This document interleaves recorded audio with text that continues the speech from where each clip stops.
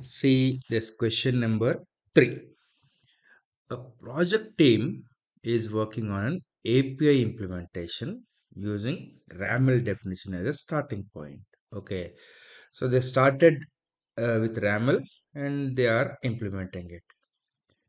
The teams has updated the RAML definition to include new operations and has published to Exchange. Okay. Meanwhile, other team is working on Mule application consuming same API implementation. Okay, so a team has designed a RAML in Design Center and published to Exchange, and also they started implementation. Then what they did, they added some more new operations and they published another new version into Exchange. Parallelly, another application, client application, is using the API. Okay.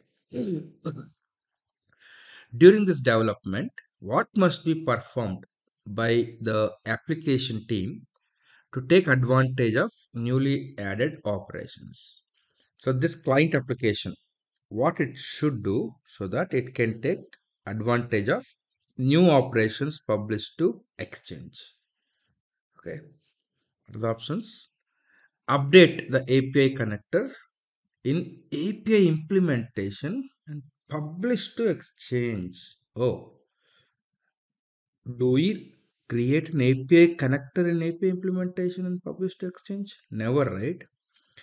Actually, if we have uh, created a API and published to Exchange, connector will be automatically created for your API in Exchange. We can download it. Let us see. I'll show you. See, this is my Exchange, and I have published an API called as My Bank API.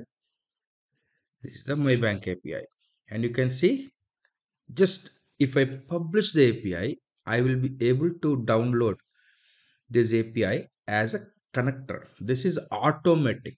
We don't need to do anything. Even in our Mule application, suppose if I want to use that connector, I can search in Exchange by logging in with my ID, and then I will search with my bank. See, it is available. I just need to add it and finish it.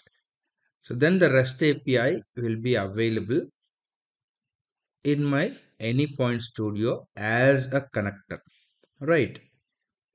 So we don't need to create that connector. No, first is not correct. Scaffold the client application with new RAML definition. Oh, on the implementation, we write the scaffold code, but not on the client side, right? No, this is not the correct answer. Third one, update the REST connector from Exchange in client application. This is correct. So in the client application, you have to update the REST connector from Exchange, like I have shown you.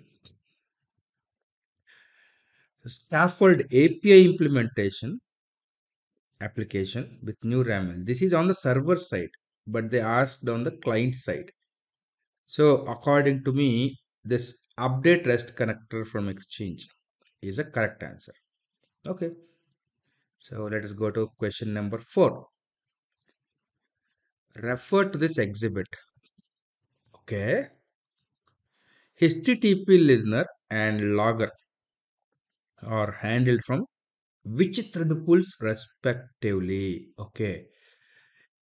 Actually, HTTP listener, we know that it is using Grizzly thread pool, and logger is from the Uber thread pool.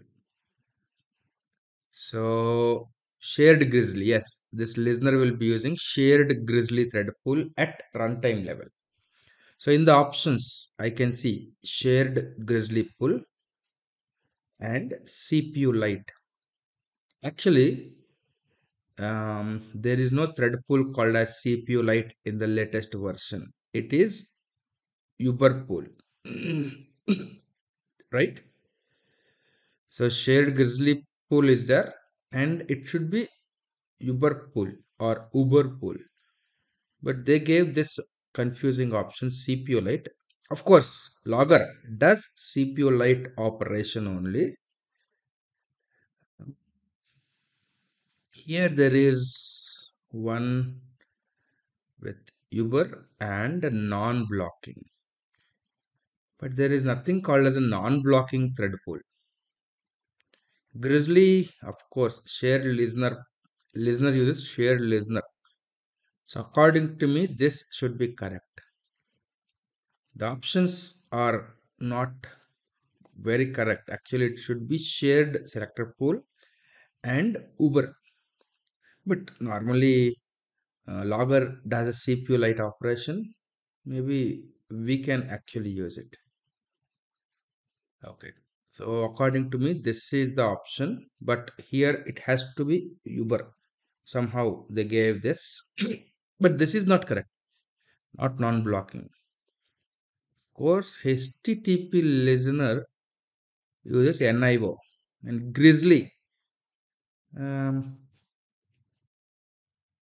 uses okay.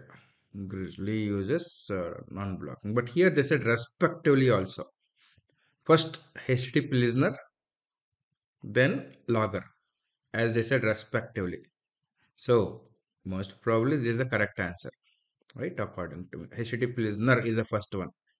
So shared Grizzly is correct. Okay, let us go to next question. An organization has an API currently used by customers deployed to a customer hosted Mule runtime cluster. Okay. Organization has an API currently deployed to customers deployed to a customer hosted runtime cluster. The load balancer that is used to access any API on Mule cluster is configured to point to applications hosted on server at port. Okay, 443. They attempt to deploy second API using 443 port. Okay. But the application will not start. And checking the logs shows an error indicated address already in use because they are deploying to customer hosted Mule runtime cluster. If second API also is using same port, then there will be port conflict. That's the reason. Okay.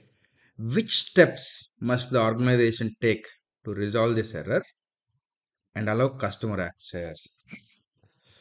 So, normally we know if you want a shared port, the HTTP listener has to be created in a domain project.